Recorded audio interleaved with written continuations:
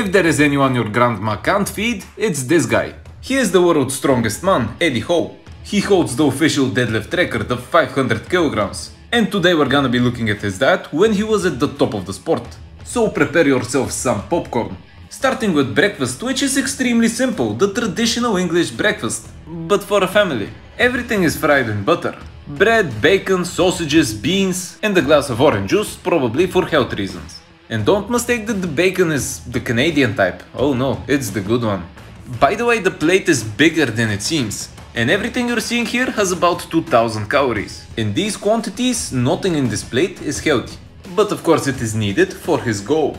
I mean, he's not gonna be eating 10 kilograms of broccoli to reach his caloric needs. After this light breakfast, he drives his child to school and quickly heads back for breakfast number 2. Consisting of 100 grams of oats with whole milk, of course, Nutella, honey, a few fruits, beef jerky, and 4 scoops of protein, again dissolved in whole milk. All of this is about 1400 calories. I am really happy to see he's not eliminating fruits. A very decent meal as a whole. I'm actually surprised he didn't put some olive oil on that protein shake, but whatever. He takes a quick nap and comes back for his snack. A whole liter of cranberry juice plus 360 calories in cashew nuts. That snack was quite pathetic, only 760 calories. So now we clearly see he can't wait for lunch. Consisting of half a kilogram of pasta, 360 grams of steak, mustard and some greenery on the corner. This meal alone is 3000 calories and most of you men out there are gonna get fat only on this meal.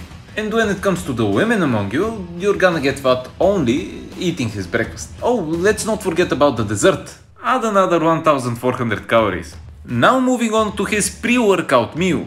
2 energy drinks with sugar, a few fruits, a few tuna sandwiches, and we finish with hash browns. All of this consists of just over 2000 calories. He also doesn't forget to consume fish. Fish is very healthy, especially the fattier types of fish. And the guy really ate all that food and I don't think he returned it. After this meal he goes to work out and he lifts 300 kilograms like I lift 100. Of course in the middle of the workout he needs another snack. 100 calories in beef jerky, which is pure protein. And after that 4 scoops of protein with 1 liter of whole milk. Sadly, yet again, no olive oil in the shake.